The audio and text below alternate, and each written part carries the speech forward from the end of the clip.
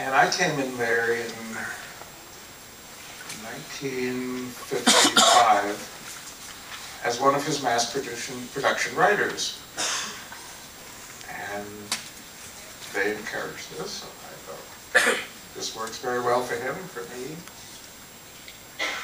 And so I was one of the few who never went to work for him because I was still in college in 1955, and I was selling a story a week. He was saying somebody would call up, a guy named Larry Jennifer would call up. He later became Larry Harris. No, he was Larry Harris. And he became Jennifer later. Everybody changed his name, and Scott Meredith, including Scott Meredith. Well, you know, Scott, as you said, started off as Sidney, and he took the name Scott Meredith when he opened the agency, and he hired his brother, whose name we're not certain what it was, but his brother, he had become Sidney Meredith. So that if someone met him and said, "Aren't you Sidney?" he could say, "No, that's my brother." And then many years later, Sid retired, like half a century later, Sid retired. Yes. Sid retired, and he went to Florida, and he didn't like it, and he came back, and he had lunch with Scott. And he said, "You know, I'm sick of being retired. I want to go back into business." And Scott said, "Well, what business are you going to go into?" And Sid, who'd always been the office manager and behind the scenes guy, said, "I think I'm going to go into business as a literary agent." Scott said, "Well, you can do that if you want," he said. "But if you use the Meredith name, I'll sue you." So the son of a bitch gave his brother a name and wouldn't let him use it. When I didn't know Sidney retired, I had moved to California by then. Who did Scott go to the bathroom with? The brothers always went to the washroom together. Yeah. And also, Sid was very useful because when someone wanted something from Scott, like an advance or anything of that sort, he would say, "Wait a minute, I'll check with Sid." And then he would go around the corner, wind his watch, come back and said, "I'm sorry, Sid says no." He was my agent for 27 years. I have no complaints about Scott. He treated me well, I treated him well. Yeah. And then I left, got a different agent. And he got very angry. I'll bet. It was a real betrayal that after 27 years I would go away. How come you left? I had stopped writing for a while. I was in my 40s doing what happens to people in their 40s, so I stopped. When I came back, I thought, it's time to quit this mass production stuff, get a different agent. And I got a different agent, Stephen King's agent, as a matter of fact. And I told Scott, not you are the kind of agent who encourages a writer to write as fast as he can, regardless of consequences. No, I said, I'm having a midlife crisis, Scott, and I'm changing everything, and one of the things I'm changing is my agent.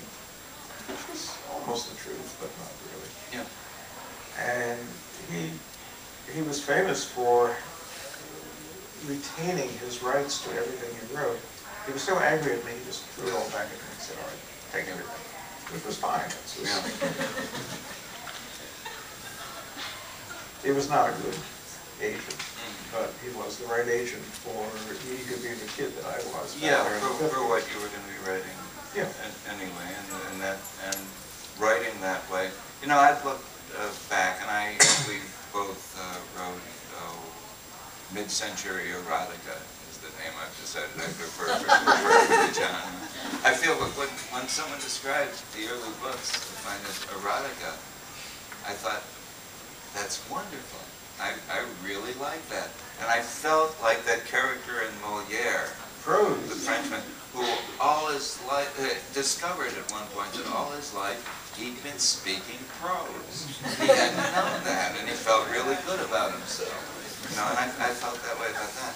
And I wrote that because it was easy, and it came naturally to me. And I was like 18, 19 at the time when I started doing this. So I was writing about, or I was writing erotica.